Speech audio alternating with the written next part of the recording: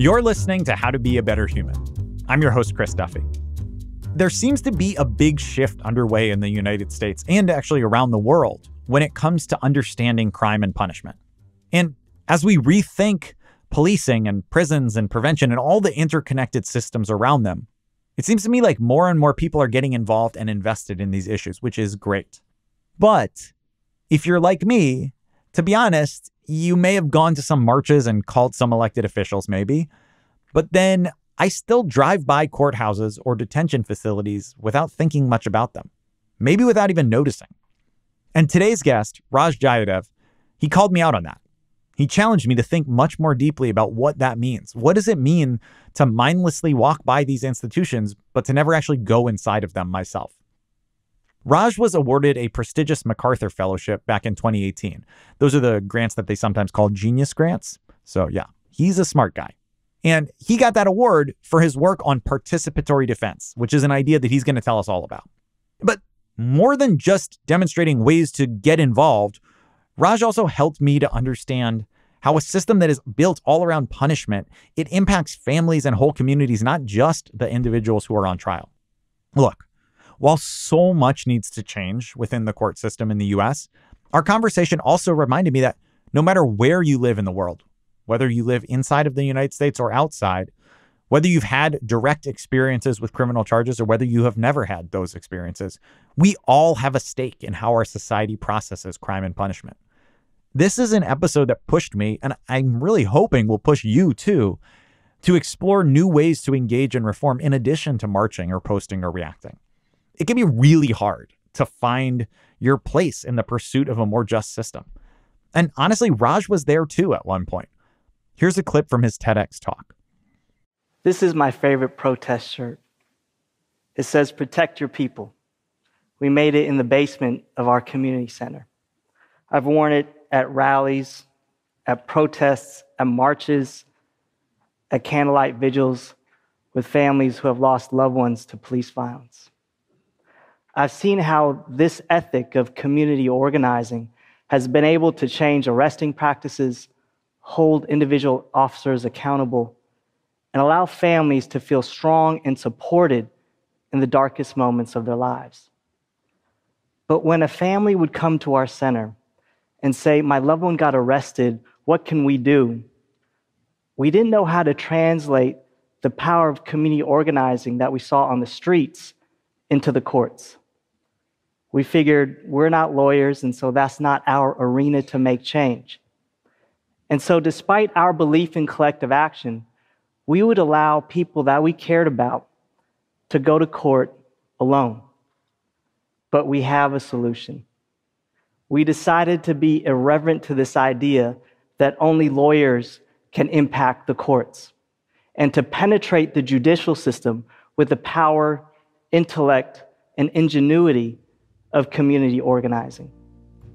We call the approach participatory defense. In just a moment, we are going to hear more about what the power, intellect, and ingenuity of community organizing looks like in this situation. What does it mean to participate in defense? We're going to dive into that after this quick break.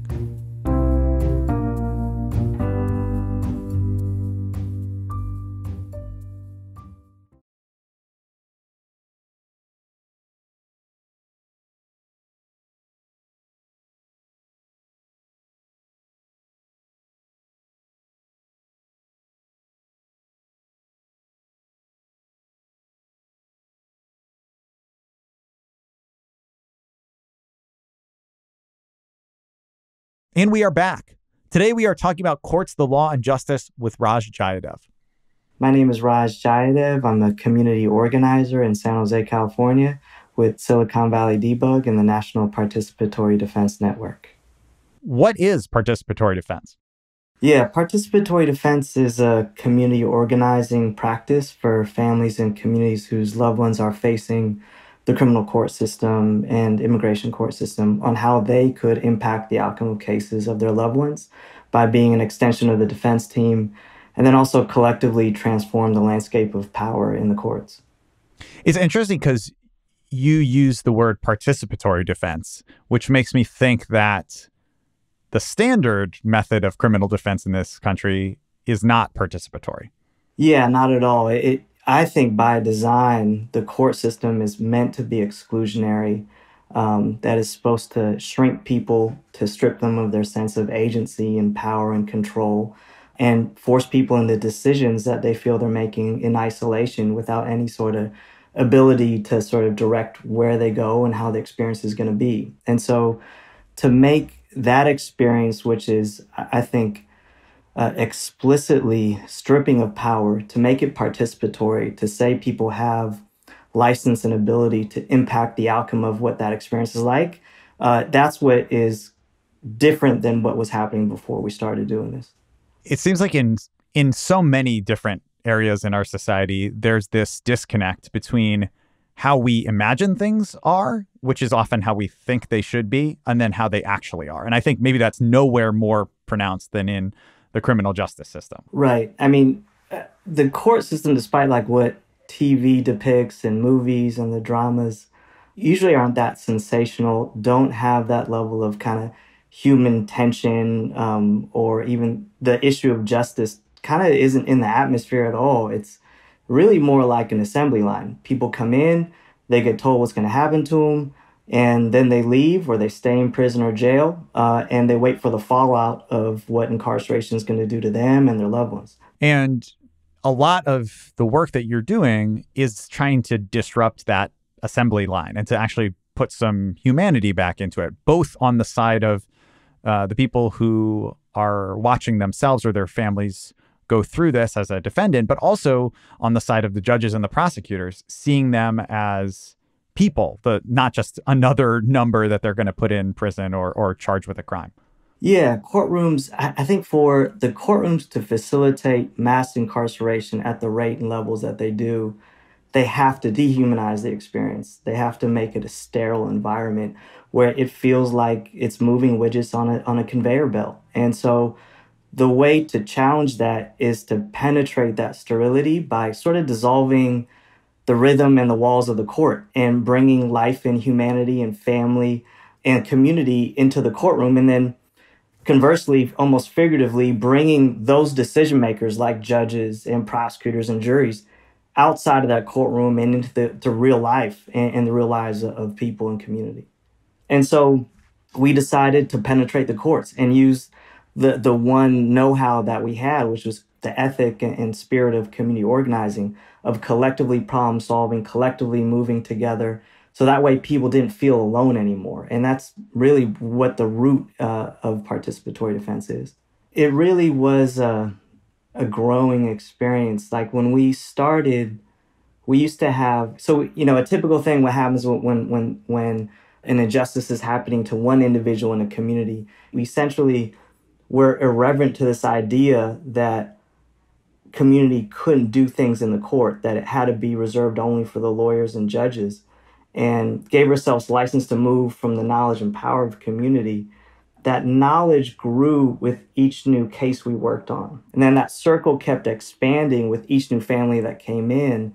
And then we kept what tactics and strategies worked and learned as we went. The craft of this approach of organizing is so urgent and the stakes are so high. But also, even though the losses are crushing, the victories are so inspiring, and you could see the transformation in people when they first come to one of these weekly meetings, thinking that there's no hope and there's no possibility that the loved one's coming out of prison or jail, that they have no ability to affect what's going to happen. And then they keep coming each week. They meet other people that have actually freed their loved ones, so they start kind of leaning forward in their chair. And then all of a sudden, they're able to have impact and bring their loved one home. And when their loved one comes home, for that new family that's just starting the journey, it lets them know it's possible. Because who they're seeing aren't people that necessarily have initials by their names, or aren't people that are supposed to be the ones entitled to make change.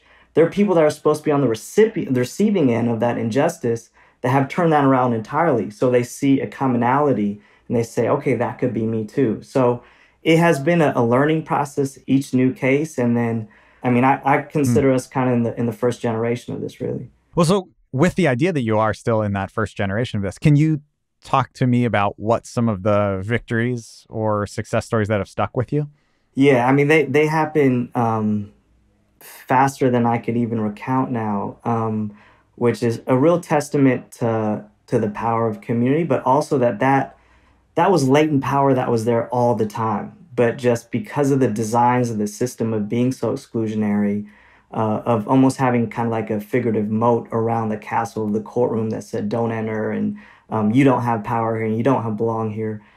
For them to penetrate those walls has led to wrongful arrest, not leading to convictions, to acquittals at the trial level. People even having the strength to go to trial instead of taking that first plea because they know they're not alone sitting in that jail cage. There's not only their public defender, but an entire community that's supporting them. There's been folks that are coming home from post-conviction sentences. So people that never thought they'd see daylight are now home. And so from the whole spectrum of where people have been traumatized by incarceration have also been points of intervention where we've been able to liberate people, really based on their own strength and power and sort of, not, like I said earlier, just not taking no for an answer. So, yeah, that's what we see. You know, it's interesting to hear as you talk about that, a lot of the effectiveness of your technique, it relies on the power of storytelling and being able to tell a story and get someone to see a person in a different light, or maybe as a person in a way that they hadn't seen them before. For me, coming into this conversation, I don't think of storytelling as like a powerful social change move, right? It kind of feels like it's like entertainment or even maybe frivolous. And yet for you, this is really at times even like a life or death thing to be able to tell the story well. I feel you on that term storytelling. It doesn't seem like something that would be like sort of the razor's edge of social change. But I guess I consider it more like truth telling.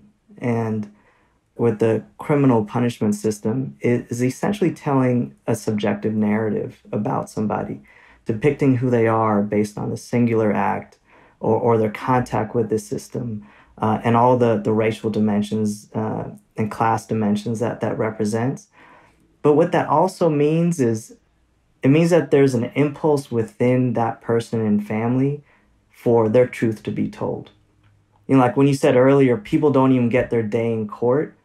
Why that is such a deep, profound sense of frustration isn't just because they want to, exonerate themselves or litigate the case.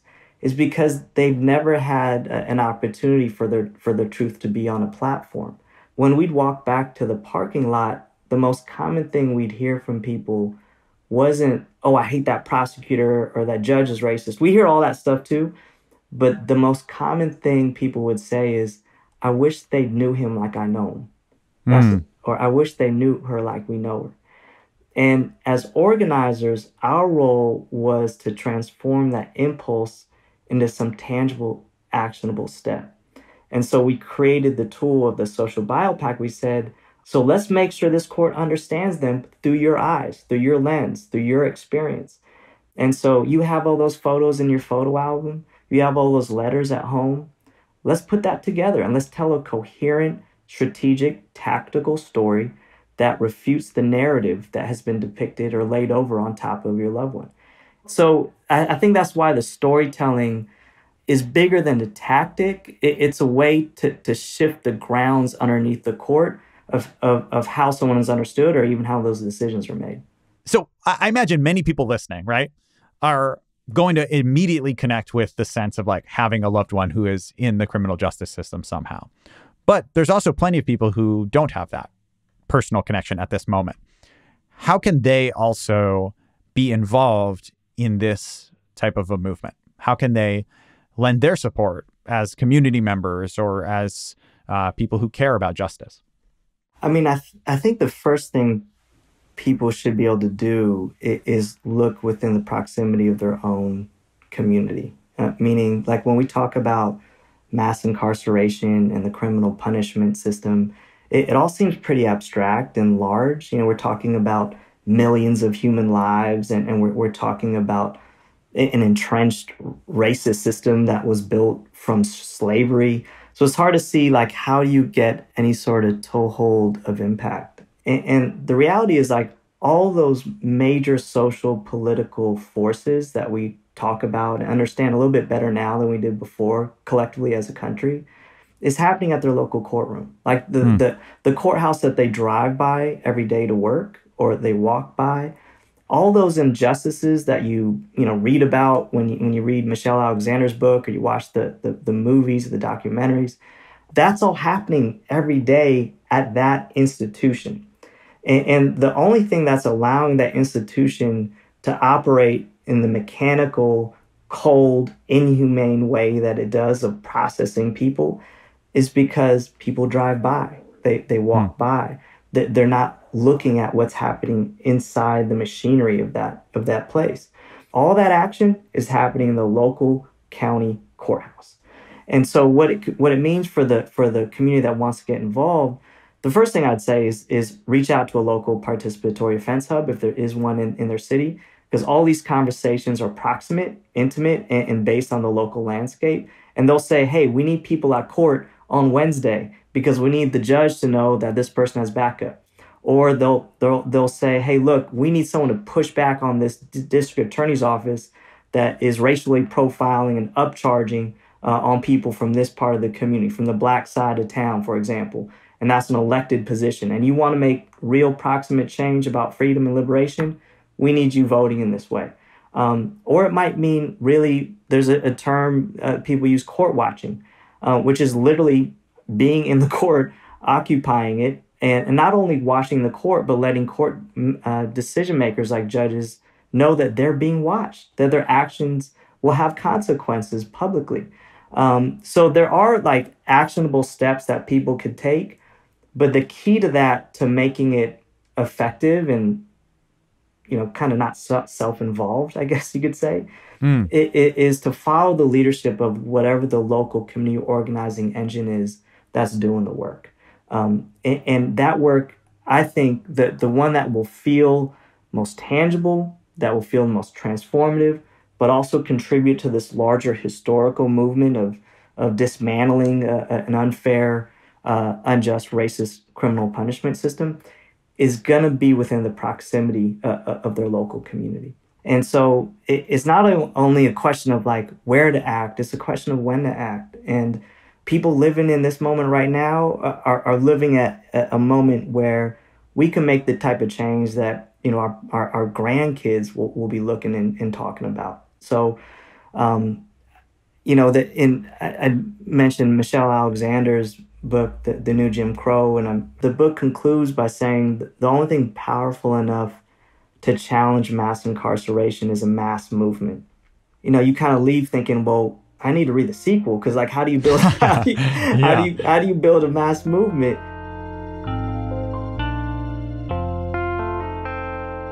Okay, we are going to take a quick break, but when we come back, we're going to hear from Michelle Alexander, who wrote The New Jim Crow, which Raj was just referencing. And then we're going to talk more about what practical steps we can each do to build this movement. We will be right back.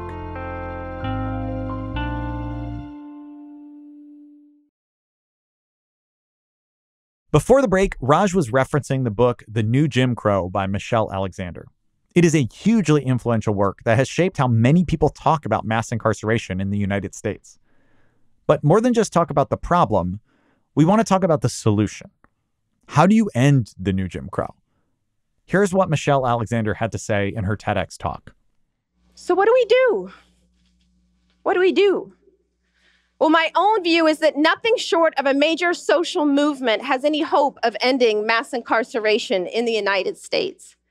And if you imagine that surely something less could do, somehow we could tinker with this machine and get it right, consider the sheer scale of this system. This system is now so deeply rooted in our social, political, and economic structure, it's not going to just fade away or downsize out of sight without a major upheaval, a fairly radical shift in our public consciousness. Now, I know that there's many people today who will say, well, there's just no hope of ending mass incarceration in America Just as many people were resigned to the old Jim Crow in the South would say, oh, yeah, it's a shame, but that's just the way that it is. I find that so many people of all colors view the millions cycling in and out of our prisons and jails as just an unfortunate but basically inalterable fact of American life.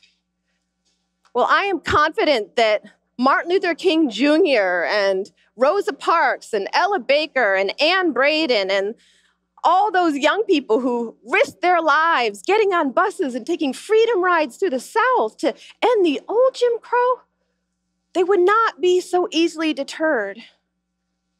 So I believe we have got to pick up where they left off and do the hard work of movement building on behalf of poor people of all colors. That was Michelle Alexander. Now, one of the things that I think is so powerful about your work, Raj, is that you are laser focused on that question of movement building. That is your bread and butter. So how do you build a movement that is powerful enough to solve a problem as huge as this? I think the way to do that is in the classical sense of understanding mass movement, which is proximate, intimate change from people that aren't necessarily on posters and history books and have big Twitter followers or whatever, and doing it in a way that then contributes, even without knowing it, to this larger cultural political shift. And that's what people will be doing if they do actually step into that courthouse. I will say, too, the other thing that will happen, so I'd say reach out to a local participatory fence hub, reach out to a local court watch group, reach out to a local public defender's office that, you know, are doing that work day in, day out, and are often not funded or supported in the way that those that are given resources to lock people up are. And you'll find that some of the issues are so nuanced and layered that the only way you understand them is if you see them in court. I want to ask you a language question, which is, I've noticed that a few times I've said the criminal justice system and you said the criminal punishment system. And I imagine that is not a coincidence that you and I have referred to it in different ways.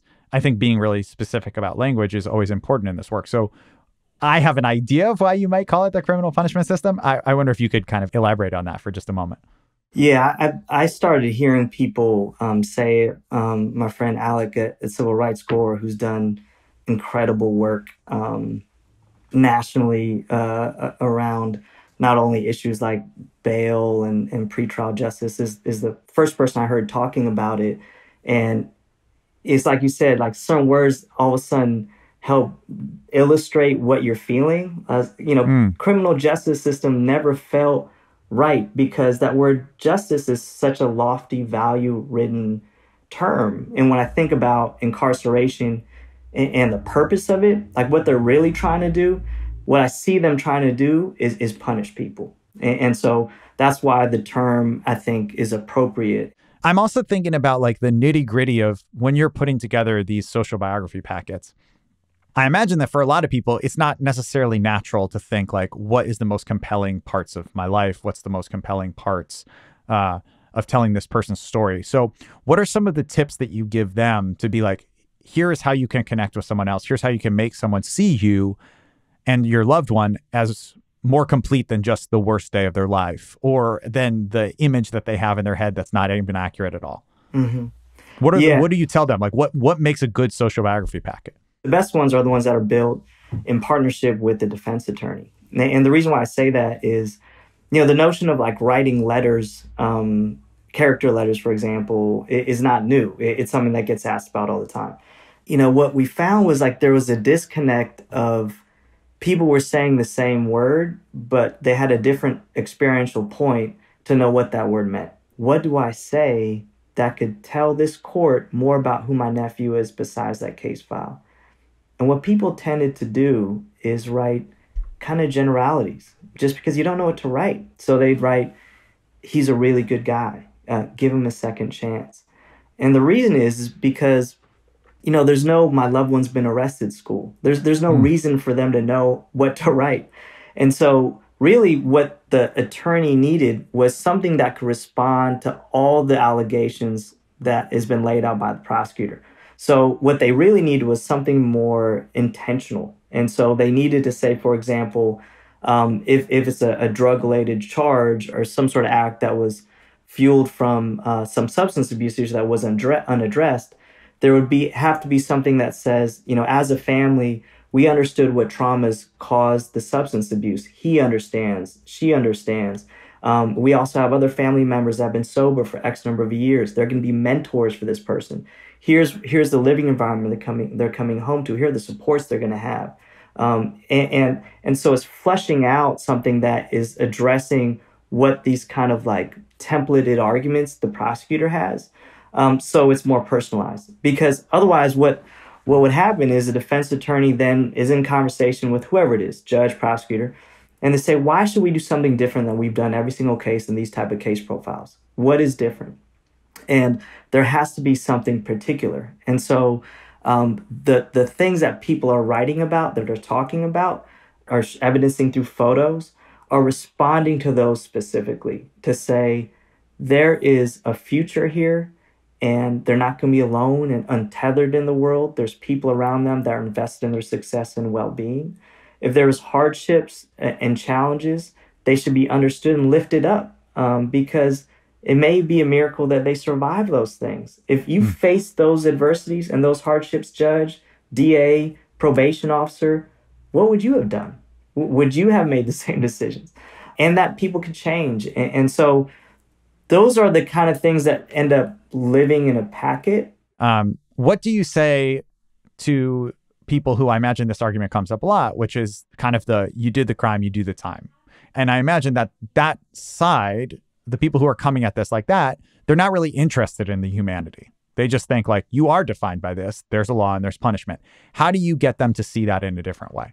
Well, I think the way to look at it, the most sober way to look at it, so to speak, is what's the end goal here? And I'm assuming the end goal here is that people feel safe and people feel whole. And what we've done with the court apparatus with incarceration for hundreds of years is really enforced a racist, classist philosophy that has been sort of described, or a sort of generous way of understanding it is it's been a social experiment. Is the way to deal with harm when people commit harm or have been accused of committing harm, is the way to deal with that vengeance and punishment.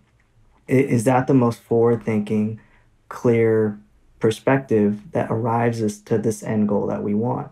And so is it better for them to be disenfranchised, for them to be stigmatized, for them to have been traumatized, to then come back? Is that going to make them better people, less likely to be involved in something that is described as harm? Or is it more likely? And so the immediate knee-jerk impulse for vengeance and punishment is not a thought-out way of addressing larger social ills. And so as a society, we have to think more grand. We have to think more down the road and learn from the lessons. It's beautifully put what you just said. I don't have anything to add other than just that, like, if you look at it in that way, it does become, at least to me, a very crystal clear piece where how could you not, like, how can you just keep trying this thing that is not working over and over and over and over and feel like there's any justification to that? Yeah. And just to add real quick, it's like, because we get asked that, people get asked that a lot now with, like, say, defund police, like, which is sort of the same question. Is like, if you dismantle these institutions, then what do we do? And I think that's like the wrong question. Like, the question is exactly what you said, which is like, do we want the same outcomes? Like, and if we don't, then don't we have to try something different? And aren't we entitled to that? And don't we deserve that? And that's not just about the people that come to our meetings. That's not just about the people that are in cages. That's literally for everyone, because it is ultimately, even though it feels like we all live in these silos and are individualized from one another, this is a collective exercise. This quote unquote experienced injustice is a collective experiment. So we have to try something different. What is one thing, a book, movie, TV show, idea, piece of music, could be anything? What's something that has made you a better human? my son has made me a better human. I don't know if I have to describe why, but my son has made me a better human because he's given me a purpose and a larger generational understanding of what the purpose of my life is. And the purpose of my life is to be some generational memory, some baton between my grandmother, who he's named after, who was in a village in India that was living a life that is, I think, a description of values and a way that persists in our people. And for me to deliver that to my son, Nanjapa, who is a living expression of those values on another continent in a different time frame, so that those values could exist in a different context, so that he can make the impact that his grandmother dreamed of. Yeah, he's also like dangerously cute. So there's that too. Oh, well, Raj, thank you so much for speaking with us, and thanks so much for making time to be on the show. It's been a real pleasure. Thanks, Chris. That is it for today's episode. I'm your host, Chris Duffy, and this has been How to Be a Better Human. Thank you so much to our guest, Raj Jayadev. You can find out more about his work by visiting participatorydefense.org.